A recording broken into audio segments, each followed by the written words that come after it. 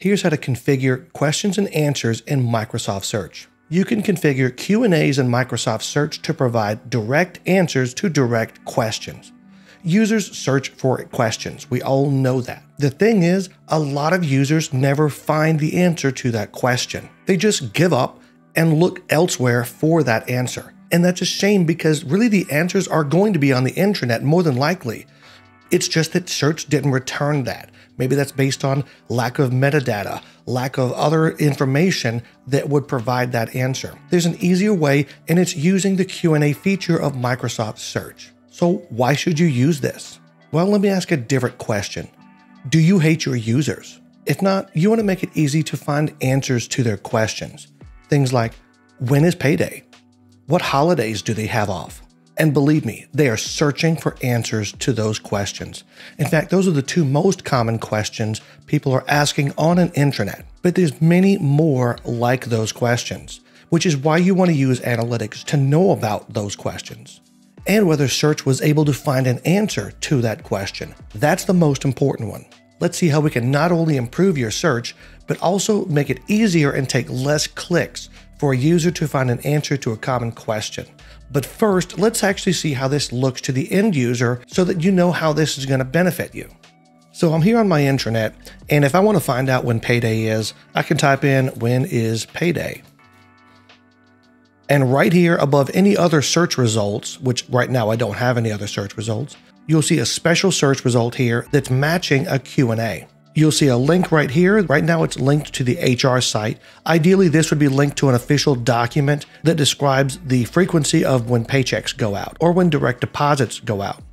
You'll also see a quick answer here. So I don't even have to click on this result. It says direct deposits occur on the 15th of the month and the last day of the month. So I found an answer. I didn't have to click into any result.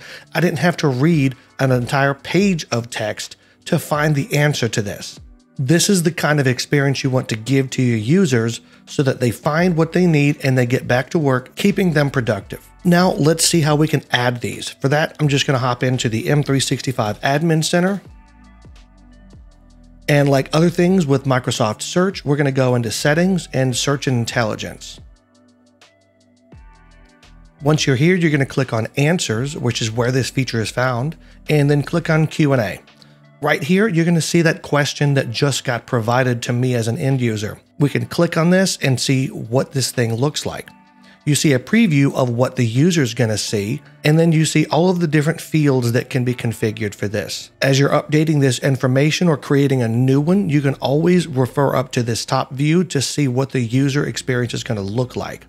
This definitely saves you a lot of time because you don't have to flip back to another tab where you can rerun this search and then make changes, going back and forth. That's not that efficient of a process. So it's really cool that they provide that preview right at the top of the screen, right? But now let's add some new information. Let's add another question so we can see how this whole thing will work. We're just going to click on Add Question. And then the title for this, we can use, what are the holidays in the US? So this isn't necessarily every holiday, but it's the ones that I care about as a user because it's the ones that we're going to have off. That's what's important to me. It's a very commonly searched for thing. And for the URL for this, notice it's not required. Maybe we leave this one off. But if you had a particular page in your intranet where all this information could be found, you definitely want to put the link to that URL here. So I'm going to skip this, but we do want to put the actual answer. Otherwise, what was the point of doing any of this? So I'm going to paste in an answer here, but we can do a lot more with this. Notice how it says there is markdown support. That means that we can use special markdown to provide very simple formatting. That's not the only thing we can do though. There are some HTML elements supported with this interface. For one, we can use the strong tag to make some text bold. So if we add that in, then we'll see up in our preview that New Year's Day is now bold. We can also use a table, which I think would be a better interface to present this information. So let me format this as a table. Now this looks much better. Let's add in some keywords. We can use holidays as a keyword here, but then as a reserved keyword, which can't be used on any other Q&A, I think US holidays would be a good one for this. We've also got options for if we want to restrict this to certain regions, which would make a lot of sense here. So we can pick US, maybe English and Spanish, both of those. So anyone in the US will get this particular result. In another country, we could have another Q&A that provides results just for them. So people always see the relevant results. You've also got options here for when things should be appearing or disappearing. In this case, I think it's better to just reuse this every year and we can update those dates as necessary. So let's publish this. And here's our new result. Now, one cool thing about the Q&A feature in Microsoft Search is that changes will appear immediately, just like bookmarks do. You don't have to wait for an hour or two to pass before these new Q&As are presented to users. This lets you respond very quickly to changes or announcements within the organization. So let's see how this new result looks. Let's go back to our intranet. And let's search for this new Q&A. And there it is. We've got to see more links so we can expand out this full chart, but there is our official list of holidays in the US. This appears above any other search results, making sure that users can find this information fast without having to dig through anything, search through any particular pages, even though this is probably also going to be listed on the HR site under some PDF file. But that's not the only way you can get these records imported. If you want to make bulk changes, bulk imports, bulk exports, that is all part of this feature as well. So let's dive into that, but why not take a second first to click that like button and subscribe to the channel so you know when I post more videos about Microsoft Search. If there's a colleague of yours that needs to know this information, make sure to share this with them as well, so that we all as a community gain all this knowledge and sharpen our skill set. And if you're interested in listed library formatting and SharePoint using JSON, I've got an online course. There's a link in the description below so you can get all the details. Now let's get back and get into this bulk import export thing. So what you want to do generally to start with is you want to click this export button. Just export everything you've currently got because there's a particular format that this needs to be in. Let's open up this CSV in Excel and see what that looks like. So as you'll see here, we've got our CSV imported. It's a little bit tall. We can shrink this down just to make this a little bit more clear. But we do see all of our existing records here.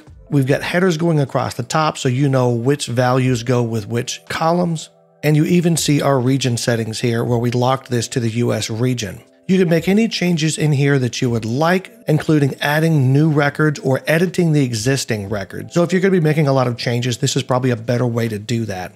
Notice that there are a few special columns here on the end, last modified by, and ID. You do not want to change these at all. You're better off leaving these alone so that you don't end up with duplicate records or other errors. But once you make any changes to this you'd like, maybe adding some more records, you'll save this, but you'll go to this import option. You'll see another link to the CSV right here to get a blank version in case you want to start with that. But you'll just provide that CSV file right in here, and all those records will be imported as long as there's no errors.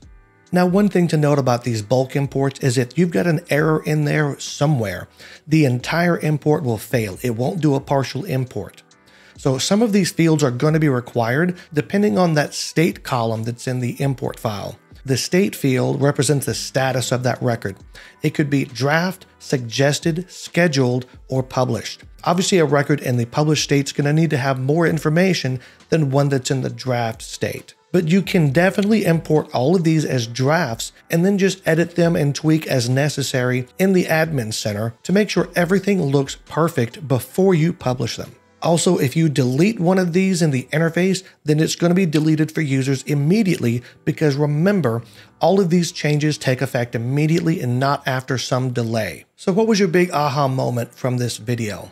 For me, I think that the ability to format the answers and make them really pop out is a really cool feature of this as opposed to just plain text on the screen.